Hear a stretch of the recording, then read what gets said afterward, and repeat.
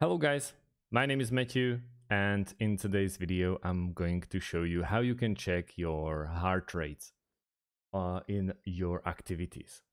For this I'm using Apple Watch Series 5, but you can also use, for example, the chest band, which will track your heart rate, or obviously you can use watches of every other brand, like Garmin's are always very nice, maybe even better than Apple Watch.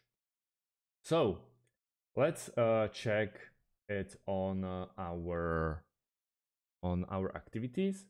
This is my account. You have to go to your account, and then, for example, let's check it here.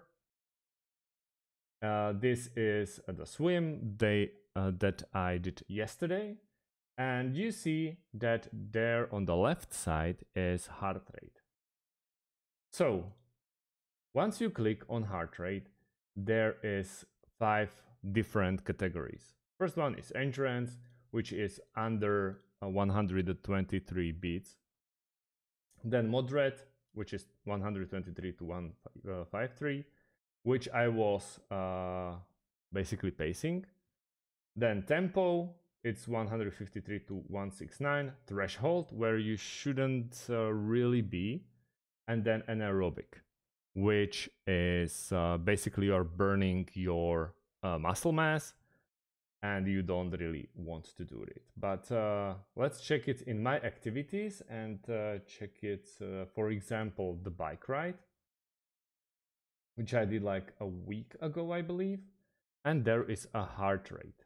And you see I fall for 39 seconds into the threshold. And that is not really what you want, because you are really balancing between the optimum results and building your stamina. And you are more like destroying your body, let's say. But the tempo is where you want to be. You are actually progressing, and you are actually building a stamina for the next activities, next races. Obviously, you build it with moderate as well, but it's a bit slower. So all you have to do is go to your training, like my activities. Here you see all the activities that you did, and then let's check the heart rate. And you see how are you doing and how's your body doing. Just remember, you really need to have some kind of gear that can measure your heartbeat. So thank you guys for watching.